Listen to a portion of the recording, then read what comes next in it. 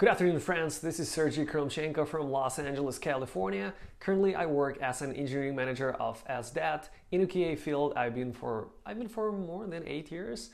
But today we're talking about money again, specifically about why do people get twice less money in a certain company when they do specific amount of job, and while they do same specific amount of job in a different company, they get twice or even 3 times more money. Let's go. So let's say you are working as the mid-level developer, as most of you guys probably do. And in US, you would make on average about $120,000, $130,000 as the mid-level dev. No matter if you're front-end, back-end, or full stack, it's about an average. And we have 3 levels of companies. L3 will be the company which would be a startup that has no money, they just started ramping up. They probably got some of their own money, or maybe someone invested a little bit into them, and they're trying to save as much as possible. They will probably offer you $70,000, $80,000 and maybe a lot of stocks on the top because they have nothing else to offer. The only thing they have is a stock, but it doesn't worth much. It's actually worthless at the moment because company's not even making any money probably. So that'll be L3, and they pay the least amount of money when you're a mid-level. But let's go to L2. So now we're talking about well-established startups, such as one that I work for right now. At these companies, you will probably get that average that we're talking about, close to $120 and $130, $130,000 per year. And that is because the company has money, the company has well-established business, but it's not an enterprise yet. It's not a top-level company on the market which has huge income and ready to invest into resources like you. But that would be L2. And then L1, that's actually a top of the market. Now we're talking about Google, Facebook, Amazon, Microsoft, etc. Those companies, as you know, they make the most money in the world, and they are ready to invest into resources, into the best resources on the market. But you will get much less exposure. You will get much less responsibilities. You will only do your job, which is quite no fun in my opinion.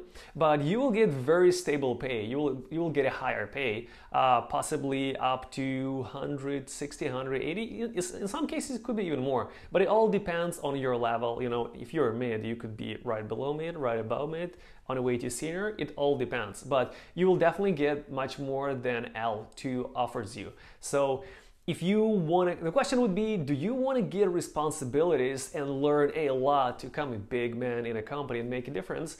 Or do you want to make a lot of money and not really care much about your job and do certain things that you want to do? That would be the main question you should answer. Now let's talk about the same story, but about QA position, QA engineers specifically. So QA engineers on average would make approximately $90,000 in US, it may be even between $90,000 and $100,000 depending on your location, but I would stick closer to 90. So L3 will offer you sometimes even as low as $45,000. That's like one of the lowest that our students from our QA bootcamp have received, but not necessarily have accepted. So that'll be L3 because they don't have much money, and a lot of times they do not even try to pay anything to QA, but say, hey, you want to learn something? Are you an intern? You have no experience? Come over and work for us for free because you need experience and we need a free QA. But that's not necessarily a good thing to do if you have no experience, but you have a lot of skills. So if you are going for L3, expect to get something from 45, maybe up to 60. I would say that's the L3 average. And then L2 will start probably right over $60,000 and go up to 100 depending on where you at. That'll be for L2, the companies which do have money, plus they do offer you a little bit of stocks. And remember that L3 and L2, those are the companies that give you the most responsibilities. Specifically L1 and in most cases L2. That's the companies where you can do a lot of things that you've never done before. You can get a lot of responsibilities that no one would ever give you at L1 level, but you can get them at L2 and L3. And L3, actually hold on, L1 now. The companies, they would pay you the most money. QA engineers, I know at Salesforce, they, at least for a full-time position, you're getting 130, if I'm not wrong, something around that. That's the least that you're going to get as the full-time QA for a full-time QA position in Salesforce in San Francisco Bay Area.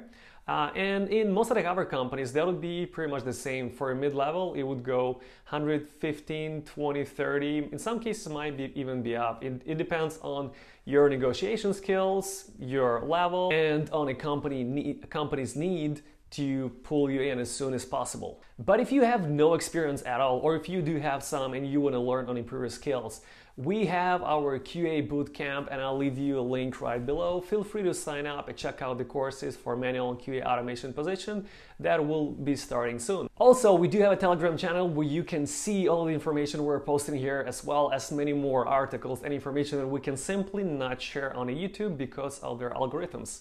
Please sign up for that. I'm gonna leave a link right there below. And I want to thank you for your time. Today you've learned what you can make in the different companies from L1 to L3. If you do have any questions, don't forget to leave a comment below, and I will see you on the next video.